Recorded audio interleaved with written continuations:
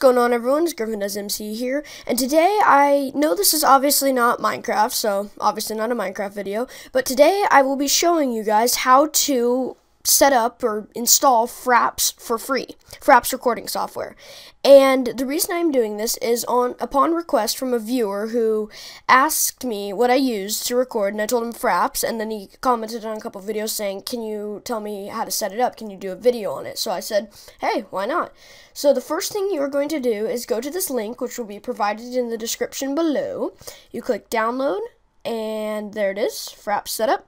You will make your browser a little smaller, and you will drag this to your desktop, put it there, double click on it, and you say yes, and it does that, and you click I agree, and you will send it where you want to. This is where I have it going for now. I will change that later, because that's not actually where I want it to go. It's just where I have it, where it just automatically has it. So you'll go next, install, and it does that. There you go. You click close, and there it is on your screen. And I will also show you guys how to use Fraps, because it's kind of confusing for some people. So this is how I had it before. You go to general, nothing, FPS, your bench, this stuff doesn't matter, okay? Movies, this is where the real stuff matters. So your video capture hotkey, that's what starts your videos and stops your videos.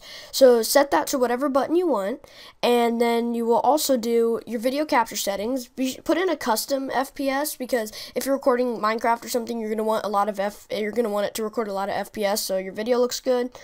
Loop buffer length 30 seconds, don't change that. Split, don't do anything about that.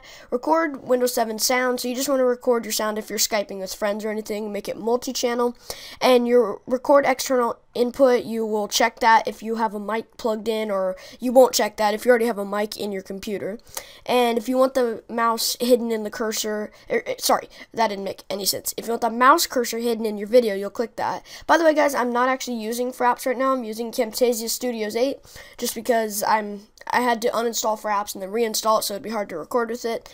Anyway, lock frame rate, that's my choice. You don't have to do that if you want to, and you don't have to check that. Screenshots does not matter, and that's how you do it. That's how you set up Fraps. So thank you guys for watching. Hope you enjoyed. I hope this helps my viewer who was asking about it.